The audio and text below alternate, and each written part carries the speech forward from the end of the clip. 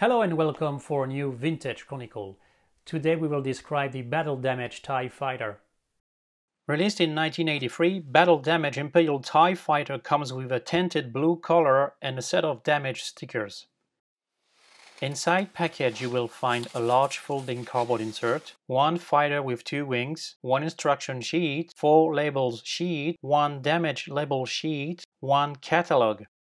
Spaceship is designed for a top cockpit access, 2 fly-off wings, and laser light and sound. Push button on top of battery compartment for laser sound and laser light.